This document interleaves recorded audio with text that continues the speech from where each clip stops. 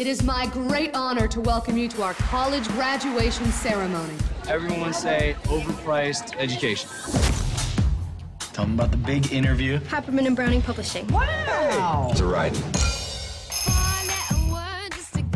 I'm Ryden Malby. I have an interview at 10 o'clock. Have a seat with the rest of the applicants.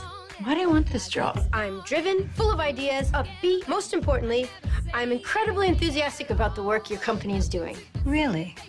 Like what? I totally freaked out. That is the girl that I fell in love with, but harbors platonic feelings for me, unfortunately.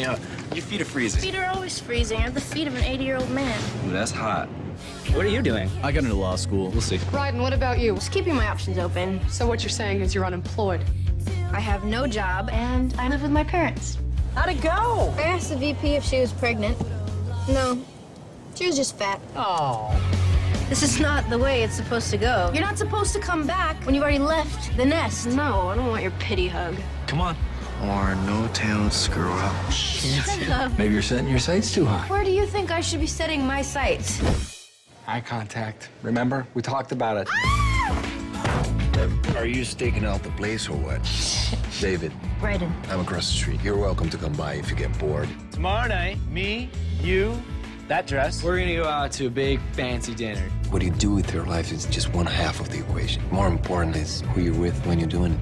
Oh my God, I completely forgot. For dinner, let me explain. What exactly needs explanation? This song is for someone I care about a lot. Ryden Malby? Do you want to hang out later? I decided to go to Columbia. You're going to New York? This whole post-graduation thing is not turning out the way I planned. The world's a screwy place. It doesn't play by the rules. Do you think I'm making the right decision?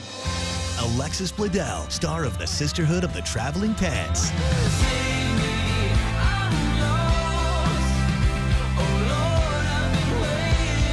Post-grad. Cool.